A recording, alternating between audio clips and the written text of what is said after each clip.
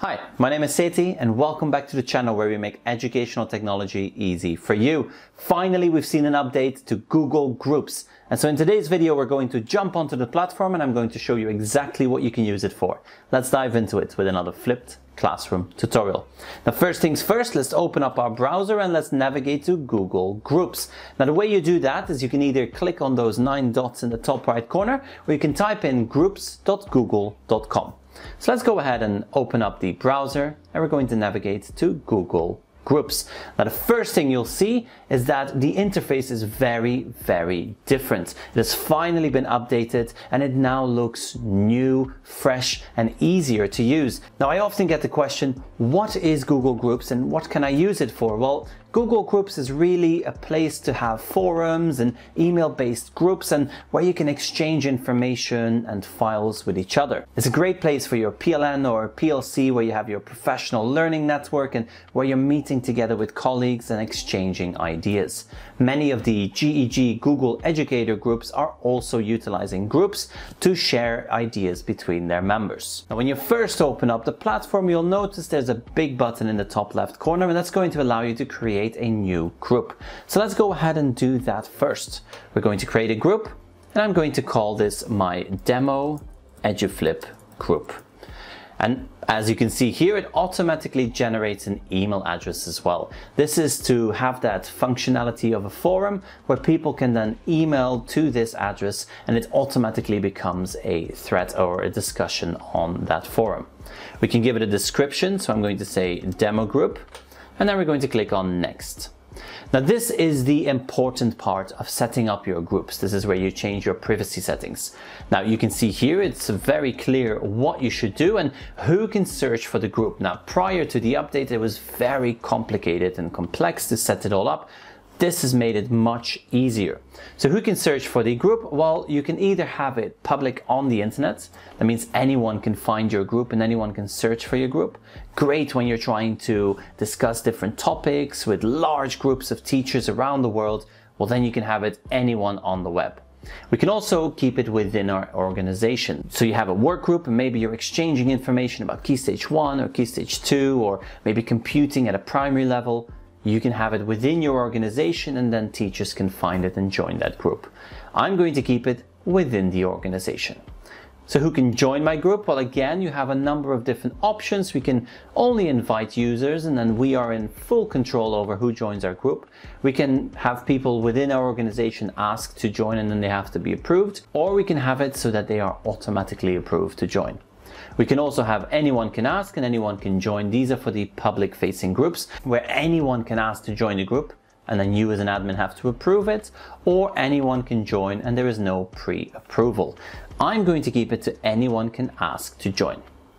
Now we're going to scroll down and it gives you a nice little overview here of what different members can do and how the permissions work. Now, I really like how you can change this visually and you can change who does what. Who can view the different conversations, and these are the different discussions taking place within the forum.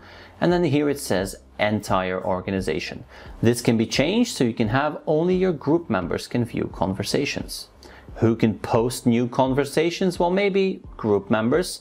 And then who can view the members? Well, maybe only the managers can view those members. We don't want others to see who is also a member. Now this can again be changed to whatever you choose it to be. Once you're ready to move on, simply click on Next. And then here we can start adding email addresses. So we can start adding some members, we can start adding managers to the group, and they will all have different roles. If you saw from that previous screen, the manager has more control over things than a member does. And then the owner is the admin, has full control over the group. You don't have to do that right now, but you can start adding your members here. You can send them a welcome message, and then how do they subscribe to your forum or to your group? Well, they can either get every single email, which I don't recommend, or it can be a digest, abridged, or none. I'm going to keep it at none. You can directly add members. Let's create that group now. And here we go. We now have our group. It clearly says that there's only one member at the moment, email address, and then we can go to that group. So let's go ahead and go to the group. Here we go, we are inside our group, and this is going to function the same way a web forum will function. So you can see on the left hand side there's a number of conversations. We have approved conversations, pending conversations, and then we have our people's tab where we can look at pending members, banned users, and also add members. Let's stick to the conversations and let's just start a new conversation. So we're going to start a new conversation. We're going to give it a subject. So we're going to say, this is a first conversation. Now what you will see is that it's being sent from me and it's going to be sent to that group. So it's using that same principle of having an email address that you can send conversations to. Demo conversation 1. We're going to post that message and it will appear right here in the main page. You can see who started this conversation, and then you can see the actual conversation here. Now, as people click on that, they will go into the conversation and they can either reply to all, reply to the author, or forward the conversation. This looks very similar to email, and therefore it makes it really easy for people to understand how to interact with these conversations. We can go back to the main conversation here, and then as we add multiple topics to our group, in the top right, we can add new conversations. Now you can have multiple groups, and maybe you're a manager in some of them, just a member in others, and as you navigate between these groups, this interface will allow you to really interact with all conversations. Now, one more thing that's important to note is that you can always tweak those membership settings. Now, because I'm the admin and a manager of this group, I can also go into the group settings, and then here I can change the settings. So you can see as I scroll down, I can go back and I change who can see this group, who can join the group, and then also what these permissions are. So if you made a mistake as you were setting up the group, well, no problem, you can jump into the group settings and then just change everything right there.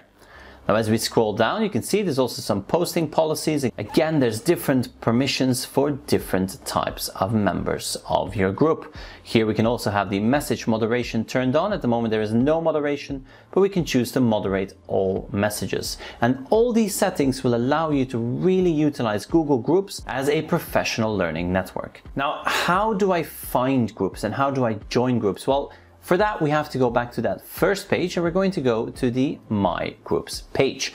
Now here at the top, you'll see that you can now start searching for groups. So here, before you type in your search query, you can choose, am I going to look for groups that I own or manage, groups within my organization or outside of my organization.